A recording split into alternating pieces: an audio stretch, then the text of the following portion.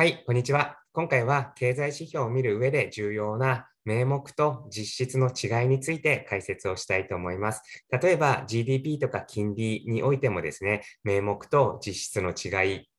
があったりとか、それから金利においても実質マイナス金利ですという記事を見かけたりもします。このあたりをですね、この動画を通して理解していただければと思っております。はい、それでは名目と実質の違いについて、まず最初簡単に押さえておきたいと思いますが、名目というのはですね、これ見たまんまですね、見た目で判断をするとどうなっていますかということですね。一方、実質というのは、見た目はこうなんだけれども、実際のところってどうなのと、こういう考え方だということです。ですので、そんなに難しくありません。例えば、こういうケース、皆さん、今まで該当したことないでしょうか。例えばですね、A 社から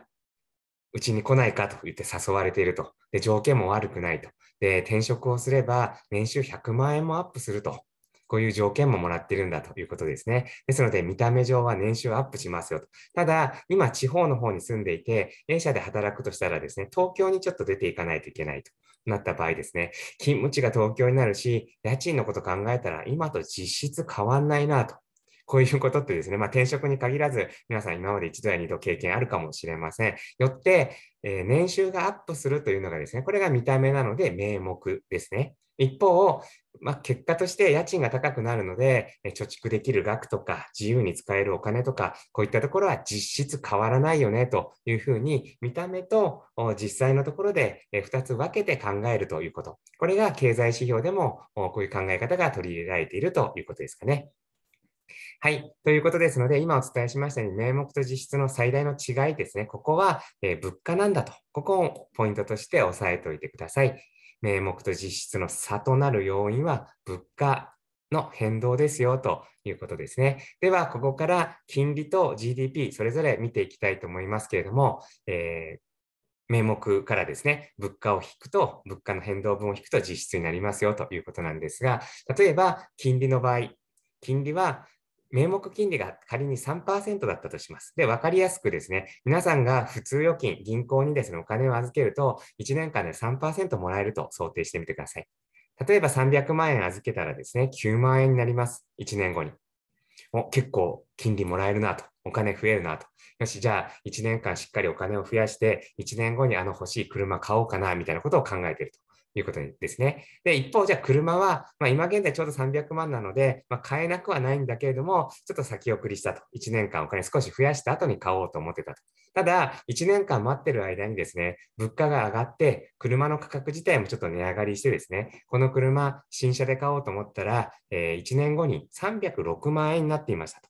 つまり、今よりも1年後2%車の値段が上昇していましたと。ということは、名目金利と実質金利ですね。この人、名目金利は 3% です。お金預けてたら、見た目上、普通に 3% もらえます。ただし、お金というのはですね、物と交換して力を発揮するわけですよね。ですので、その間に物の値段が 2% 上がっていますので、なんだと、実質 1% しかお金増やすことができなかったじゃないかと、こういうふうに考えるわけです。1年間、見た目上は 3% 増えてますけれども、その間に世の中のものの値段が、今回は車に例えましたけれども、2% ほど上がっていたらですね、実質 1% しか増えていないよねと。こうやって名目と実質の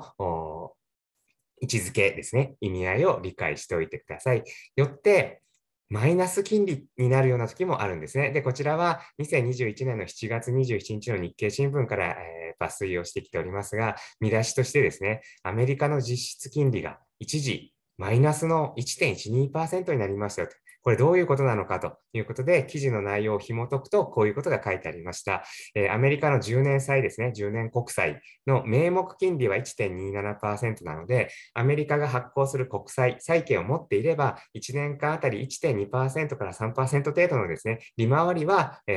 見込めると。それくらいお金は増えていくよと。だけど、今後10年間アメリカの経済はですね、インフレ、物価の上昇です。インフレ率が 2.4% 前後が見込まれていると。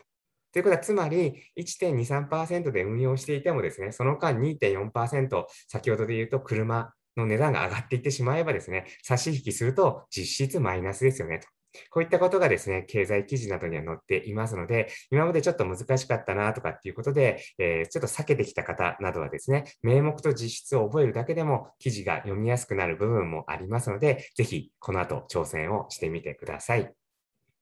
はい。そして GDP も同じことが言えます。なお、GDP の基本的な内容については別の動画で解説しております。概要欄にも貼っておきますので、GDP 自体をしっかり勉強されたい方はですね、こちらを確認していただければと思います。その時も、その動画でもラーメンで説明をしましたので、今回もラーメンを使って説明をしたいと思いますが、例えば、今まで800円で売っていたラーメンが900円に値上がりしたとします。で、値上がりしたんだけれども、値上げしたんだけれども、去年と同じだけ100杯売れたよと。そうすると、どうやらこう売上アップして、たくさん儲かるような印象があるんですけれども、ただ、実は値上げ分っていうのはですね、しぶしぶ材料代が高騰してたので値上げしたんだと。だから、店主の儲けって実は変わってないんですよと、こういうことも想定されます。で、これを GDP に直すと、800だったのが900になってます。売れてるラーメンの数100杯変わってませんので、800円が900円に上がったことによって、名目はプラスになってますよね。お店の売り上げ。名目はプラスになっていると思いますが、店主の儲けベース、実質は変わってないですよね。これが名目 GDP とか、実質 GDP ですね。ちょっと簡単に言うと、こういったことになろうかと思います。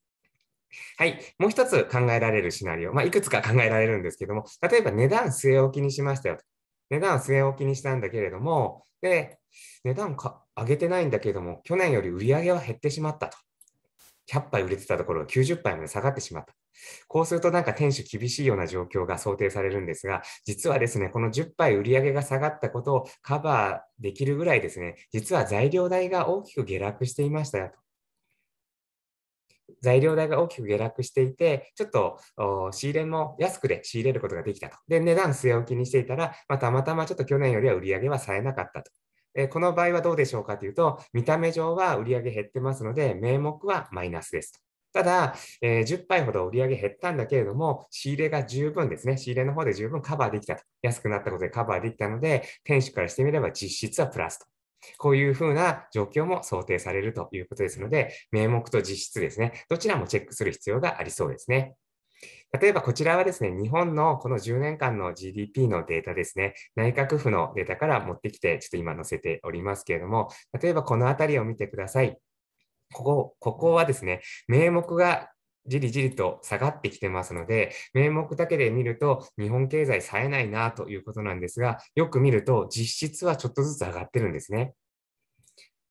この時はちょうどデフレとか言われて物価が下がってた時なので、見た目上はですね、ちょっと下がってるような印象があるんですけど、いやいや、実は儲け結構頑張ってるんですよと。こういうふうに名目と実質で展開が違うということ。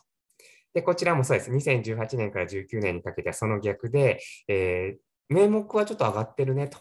いうことなんですけれども、実質見ると少し下がってますので、見た目は上がってるんだけれども、実質は下がっていると。これは物価の上昇の影響とかも受けているのかなといったことを、この2つを見るだけで、いろんなこともですね、見えてきますよと。でもちろんですね、このあたり見ると、名目も上がって、実質も上がってということで、2つ仲良く、それぞれが上昇するという局面も当然あります。はい。ということですので、金利と GDP を例に紹介しましたが、名目だけではわからないところがありますので、見た目だけじゃなくてですね、実質、さっき転勤などを例に取りましたけど、ライフプランも同じことが言えるかもしれませんね。名目だけで決めるんじゃなくて、結局実際のところどうなのかと、こういったところの本質を見極めるという点ではですね、各種経済指標、どちらも参考にしてください。で、その背景には何があるのかということを見ることで、例えば今現在日本経済とか社会の課題が何なのかとか、資産運用する上で、どの国が今、注目に値するのかとかですね。で、様々な金利とか、金融商品を比較する上でですね、名目だけじゃなくて実質で捉えていくと、どれが私にとっては最適なのか、有利なのかと、こういったことも見えてくるかと思います。ぜひ参考にしてください。はい。では、今回の動画は以上となります。ご視聴ありがとうございました。